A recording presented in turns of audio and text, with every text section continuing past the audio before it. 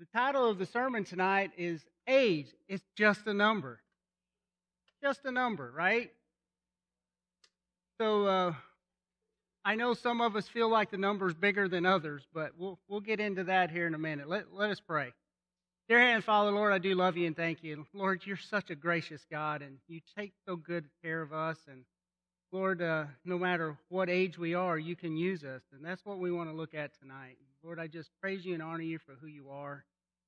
Again, I thank you for the blessings. I thank you for the many things that you've bestowed upon us. But Lord, I most importantly thank you for your Son, who died on the cross for me.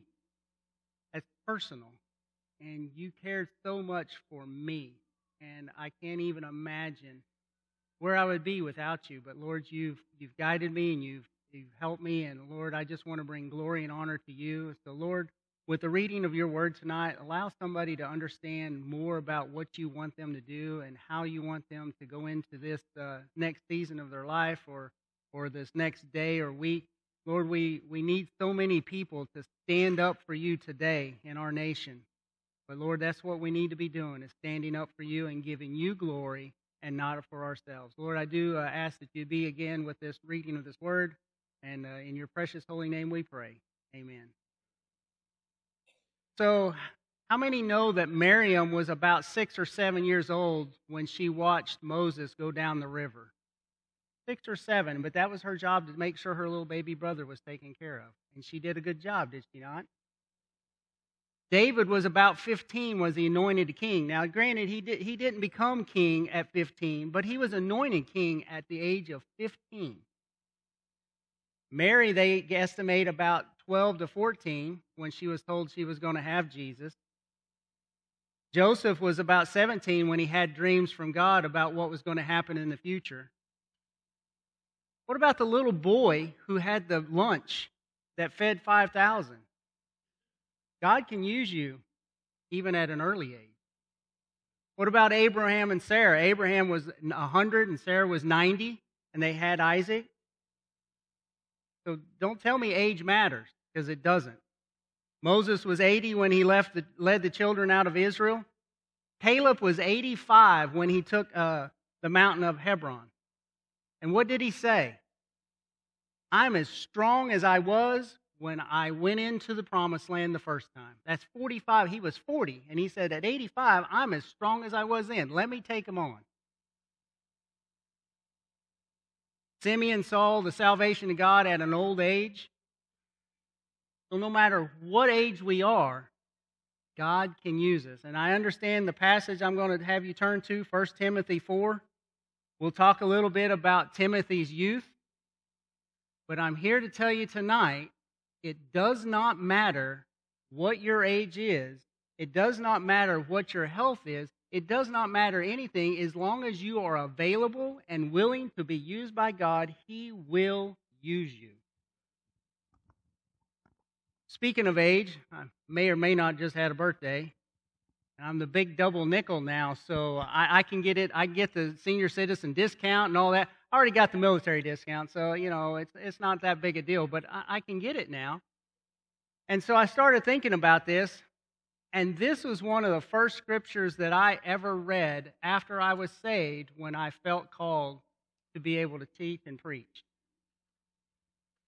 So turn with me, and we're going to get a little bit into this, but turn with me to 1 Timothy chapter 4. And this is going to set the stage of why I've picked this passage. Now, the Spirit expressly says that in latter times some will depart from the faith, giving heed to deceiving spirits and doctrines of demons, speaking lies of hypocrisy, having their own conscience seared with a hot iron, forbidding to marry, and commending to abstain from foods which God created to receive with thanks by those who believe and those who know the truth. For every creature of God is good, and nothing is to be refused if it is received with thanksgiving, for it is sanctified by the word of God and prayer. That first part, in latter times, people will be departing faith, giving deceiving spirits. Is that happening today? Do we see that? Were we not at one time considered a Christian nation? I'm sorry, but I'm not sure that we're in the majority anymore. So are people leaving the faith? I think so. I think some are getting tired. I know I'm tired of the opposite end, right? What's going on with the politics? But I'm telling you, politics has nothing to do with what we need. We don't need a new politician. We don't need some great leader. We need a revival. That's exactly what we need. We get people saved, that's going to change the world, not electing a new leader. We need to get people saved. And I'll challenge you that here in a little bit. So Paul, who happens to be one of my heroes, he had been through a lot. I can only imagine some of the stuff that he went through. My life is not even close to that. But look what he did. And why was he so successful? Why do you think Paul was so successful? I think it was because he had an encounter with Jesus Christ and that he stayed in tune with him. I'll be honest, there's been times that I've been on fire for God and then I get cold and then I get on fire for God and then I get cold.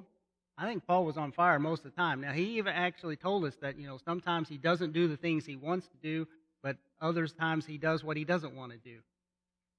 I think we're all in that boat. I think we all get to that point. But we have to, every single day, seek what God has for you for that day. Yes, we need to plan for the future. I'm not saying we don't plan. But what does God have for you that day? I'm telling you, if you're looking and seeking and asking God, He will make a divine appointment for you. For what? To make you better, to make something for you to get something? No, He will put somebody in your path that needs to know Him. And that's our job, folks. Why doesn't God just go ahead and take us home when He saves us? He leaves us here to do His work. And unfortunately, I think that's one of the reasons our country's in the shape that it's in is because we haven't been doing our part. We have to be about getting people saved. We get their hearts right with God, and everything else will fall into place. So many people, especially in the military, they're like, I'm praying for peace in the Middle East. Folks, there will never be peace in the Middle East until they have peace with God. We can't have peace with one another until we have peace with God. We've got to be about getting folks saved. And that's what Paul is trying to get Timothy to understand. How many know that Paul sent Timothy all over the place? He sent him to other churches, and they estimate Timothy may have been about 21 when he went with Paul the first time. And then Paul started, hey, there's something about this kid. I'm going to use him, and he sent him all over the place. But now he's in Ephesus, and he's telling him, hey, I'm about done, and we'll get into that here in a minute, but I'm about done, but you need to carry on. Folks, you may think you're almost done, but God's got something for you. But you need to get the younger ones to help carry on. That's my job at the military right now. I'm the command chief. I'm the highest enlisted person there. But it's not about me anymore. It's about me getting the folks under me ready to do the mission that we have to do. We are here to protect this country. That is our job. I don't care what political party you belong to. I don't care all of that other baloney. I have a task to do, and I need you to understand what it is. We as Christians have a task to do, and that task is to get the younger folks ready to do the work, because we're not going to always be here. We're not always going to be here. The remnant, that few that we have here sitting here tonight, you may not be here tomorrow. You may not be here next year. You may not be here in 5 years. Who's going to be sitting in your place? The number one thing that I've found in my military career, every time I've went from one position to the other, my job, other than making sure the mission happens, is who's going to replace me. That's my job. Because I saw it way too often. One individual that knew everything, when he retired, that shop fell apart. And it's because they didn't get the person behind them ready. What are you doing to get people ready? It's a hard conversation sometimes. Sometimes it's hard. But you know what? That's our job. That's what we're being called to do. In verse 12, Paul tells Timothy, it says, "Let no one despise your youth." That's the thing that got me where I was okay with being able to get up in front of somebody. Trust me, I was terrified. I've told you guys many times, I would take 0 on an oral book report. I would not get up in front of people. And when I felt God telling me, hey, you need to go, I actually wrote a paper, and he said, you need to go read this to the church. And I'm like, that ain't happening. I'm like, who am I? I'm 23 years old. How can I have anything that these older, not you, older people need? How can I have that? And I read this. It says, do not let them despise your youth, but be an example to believers in word, in conduct, in love, in spirit, in faith, and in purity. And that was my message, is because when I got saved, I started looking around the church, and I'm like, that's not what the Bible says. But that's not what the Bible says. And how that person's acting is not like, I'm like, how can we be like that to each other? And how can I, as 23, be able to say, well, this isn't right? Well, it's easy, because it's what this says. So when we're out and we're doing things, are we in the Word, and are we following the Word? Before I was saved, I read the Bible. There were some really cool stories in there. I mean, David with a slingshot and some other cool stuff. I really liked them. They were good to read. Didn't mean anything to me, though. Once I got saved, it was incredible, because I knew what a miracle was. I knew that God actually loved me and that He actually cared. And that's where Paul's at. You need to be an example to others. Yeah, Timothy was young, but it's no different for you guys tonight. You need to be that example for those under you, below you, behind you, that will take your place. Because I'm telling you right now, our nation do not have good role models. Our military doesn't have good role models. They are very few and far between. We have to be the role models if we want this country to change. And we can't be timid about it. But Paul in verse 13 says, till I come, give attention to reading, to exhortation, and to doctrine. What is he talking about here? Is that your private Bible time? No, he said, read it. What we're doing tonight, we're reading it out loud. Exhortation, talk about it, preach it, tell others. We actually had a Bible study today at work.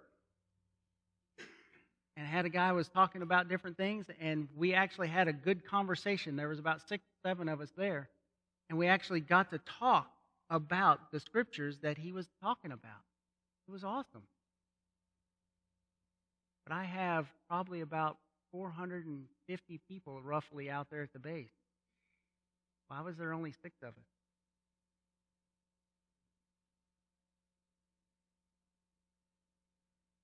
Sad. But it is the start. Because when I started that almost a year ago, I had 3. I've had as many as 20. So I understand people are busy and we have come and go, but we should have more than that. Verse 14. Something I want you guys to listen to. Do not neglect the gift that is in you. God gives every one of us a gift. some more than one. But you have a gift. What is it? Find out. Use it. Ask God to give you opportunities to use it. One of my gifts is leading, and God has given me multiple opportunities. Did I make it all the way to the command chief position on my own? No. God put things in my place and gave me people and gave me opportunities to get to where I'm at. And it wasn't for me. I'm the command chief. If I say we want a Bible study, we can have a Bible study. So God's allowed me to be in position so I can further His word. I have people coming to me because they know, oh, he goes to church, so I can ask him. Awesome. Come and ask me. He's put me in positions so I can use my gift. And the number one thing that your gift should do is bring glory to God. Isaiah 43:7. We are created for His glory, not ours. Not about us. I just got to promote 2 people to chief a couple weeks ago. And I charged them both. But the fact remains, it's not about you anymore.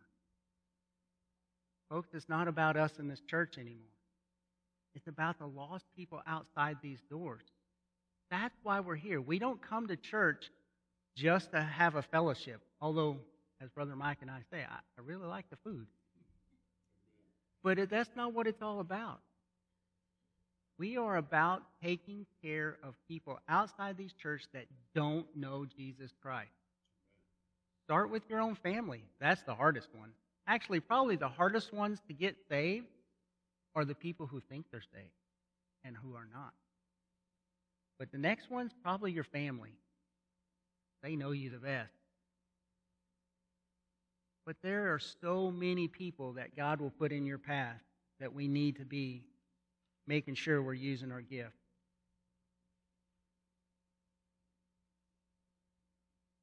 So, Paul was talking about making sure Timothy was ready for his departure. And in 2 Timothy 4, he talks about it in verse 6. For I am already being poured out like a drink offering, and the time of my departure is at hand.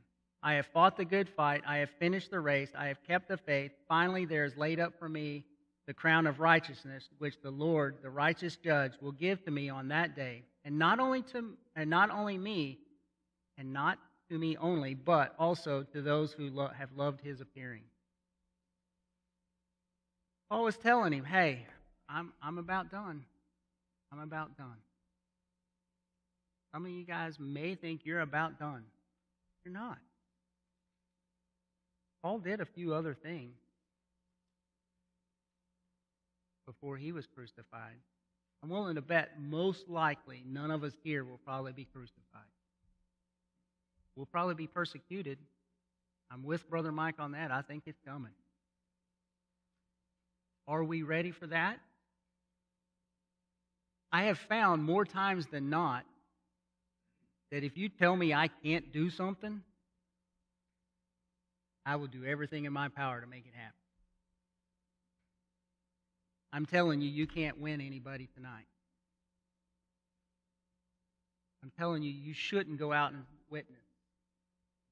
Kind of reverse psychology there. I need you to go out and do what God has called you to do. God called me to the military. I thought it was for education. That's not why He called me to the military either. I've deployed. I've been shot at. Nothing like people in World War I, World War II. But I've paid my dues. For why? Because God called me to do that so I can save some in the military. That's my field. Where's your field? Where's your work? Who are you with? If you're not working, if you're retired, who are you around? Where's your family? I'm telling you, folks, we have a field that is white, ripe unto harvest. There are so many people, and they're seeking. Believe it or not, people are seeking God, because look at our world right now today. Look at the United States. It is not the same one I grew up in originally. It's not the same. So people are seeking and wanting answers. And guess what? We have the answers. The answers are here. And we have to be about, if we don't know it and are not in it, how can we tell others? So Paul was telling Timothy, make sure you're reading the Word. Make sure you're going along with your doctrine. I want to challenge you with this. Oh, before I do that, one last thing. I read something from Dr. Charles Stanley, and I laid it back there as one of the handouts. How to stay young and useful all of your life.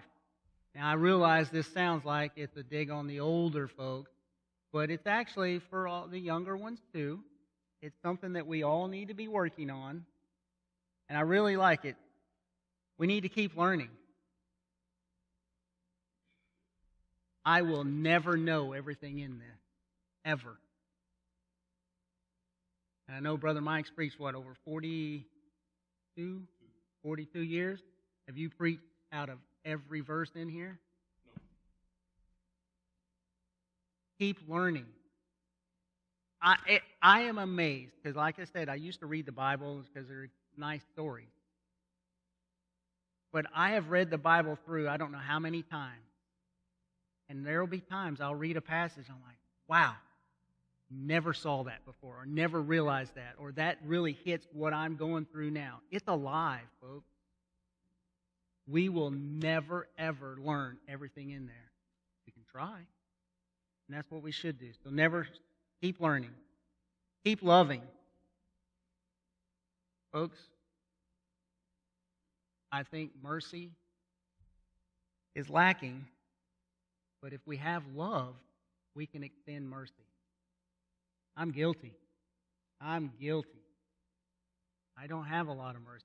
Matter of fact, somebody very close to me said I don't have the gift of mercy. He's probably right.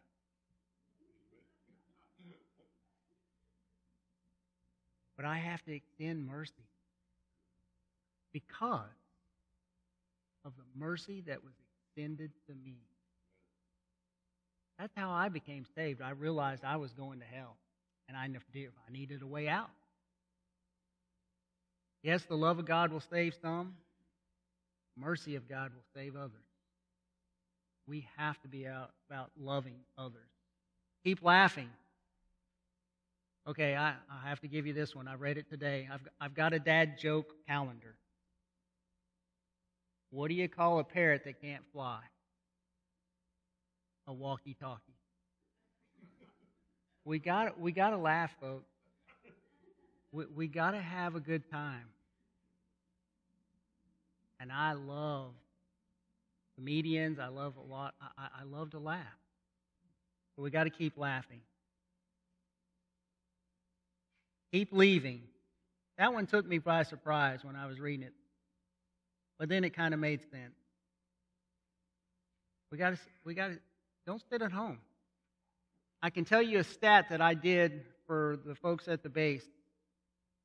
Most people can retire usually somewhere around 55 to 60 at the base. And I found people that are closer to the 50 age range when they retire, if they go out and do stuff, they stay around. But I can tell you, out of 22 people that retired within 3 years, the 4 that didn't do anything, that said, hey, I got enough money, I don't have to go do anything, I'm just going to go sit at home, 4 of those people passed away. So keep leaving. Keep longing. What does that mean? Don't ever settle. Well, that's good enough. No, it's not. And that's not my nature. My mom was here. She could attest to it. I threw a fit when I got a B. I couldn't believe I got a B. As a matter of fact, my dad had a CB tower by our house. I climbed the tower, got up on the house, and I wouldn't come down. I wanted the best. I knew I could do better. So keep longing. Don't ever settle. You can do better. Well, I witnessed that person and they didn't. Nothing happened. Go back. Witness to another one. Do not stop. So keep longing. Keep looking ahead. I told you it's not bad to make plans. I got plans to retire, but I still got things to do. I know I've got an idea of what's going to happen after I retire. I kind of know where I'm going. I know what I'm wanting to do. So keep looking ahead. Keep looking your best. I'm sorry, but pajamas at Walmart shouldn't be happening.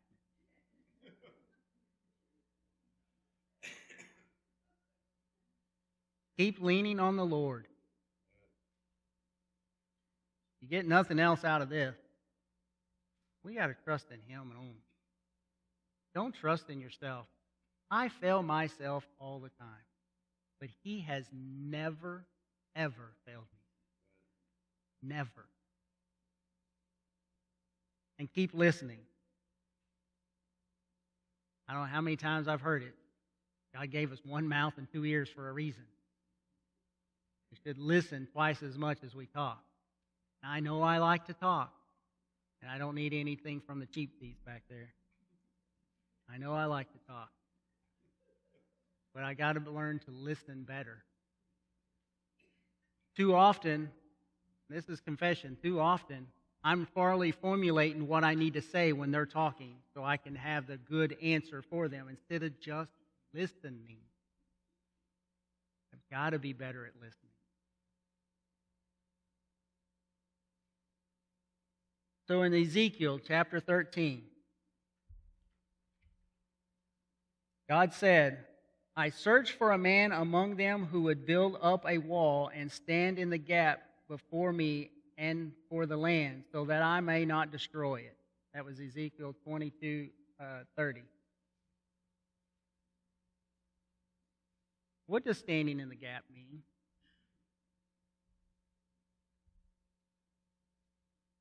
Football analogy.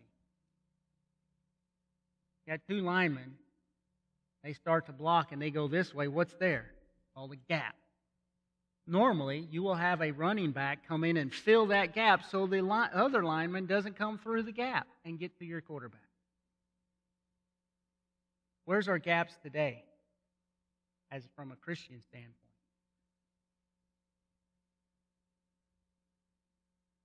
I don't think we're out in the field. I think we stay in the house. I think we need to be out there.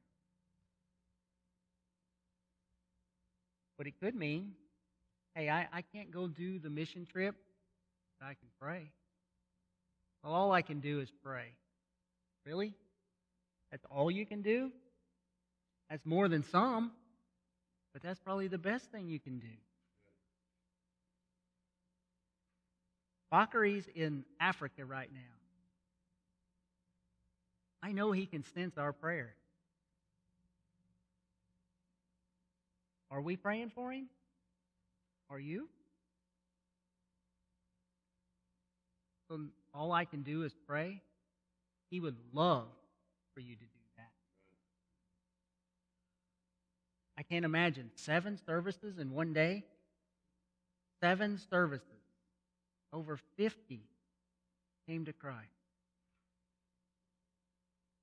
You can't tell me you can't pray for an hour, 30 minutes, 20 minutes, 2 minutes. Give me something. Stand in the gap for those. What about those that can't talk for themselves?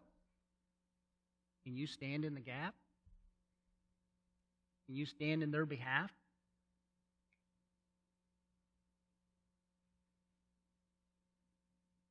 One of the things I think the gap here stands for in this verse is error that had crept in, falsehood that had crept in. Not seeing that in some churches today? Homosexual priests, is that okay? If it's against what this says, then it's not okay. And we need to stand up for what is right, not what is politically correct, not what we think everybody wants, not what the majority want, but for what God says. We have to be about this book. And if we're not, I think we're missing the mark.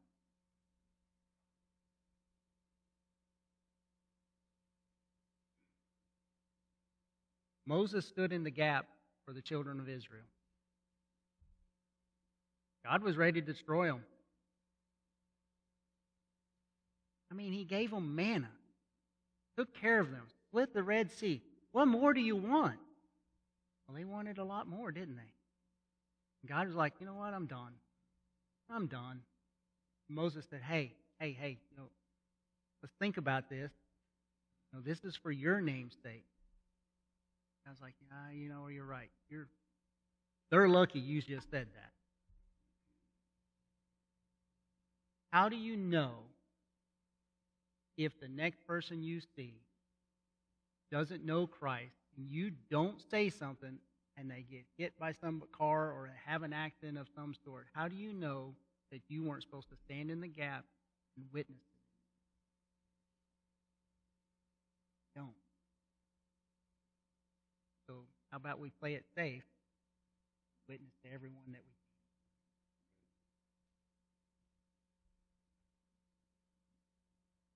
we can. I have to say that I absolutely love reading God's Word. And if you don't have a love for it, just start reading it. You will. It is what when we're thirsty, we go to this. This is how we get. But guess what? It never quenches my thirst. It makes me want more. And that's a good thing. Go out this week. Find somebody. Ask God to show you who it is. And just say, hey, if you were to die tonight, do you know where you're going? Because if the answer is, I think so, you got a long conversation ahead. Because I know for a fact where I'm going. That's what we need everyone to understand, know. Let us pray. Dear Heavenly Father, Lord, I do thank you again for your word. Lord, you're so gracious to us. And Lord, you take care of me. And with all my faults, you still say you love me. Lord, I just ask that you would be with us this week. Lord, there's so many that we're going to run into contact with this week that probably don't know you. Lord, I ask for a divine appointment for each and every one of us this week. I'd ask that you would guide and direct us to those people. Allow things to happen to where we can open up a conversation. And Lord, I just pray that your words come out of us. Not something that we said or something that we know of or whatever, but we know it's your words that are to them. Lord, it's your word, your Bible that is going to save others. It's not us, but it's us pointing them to you and allowing the Holy Spirit to work in them through us. Lord, you're so gracious to us. I ask that you be with us. Keep us safe, Lord, and we do love you and thank you. We want to bring glory, honor, and praise to your holy name. In your precious name we pray. Amen. We thank you for joining us this evening at Rye Hill Baptist Church, and may God richly bless you.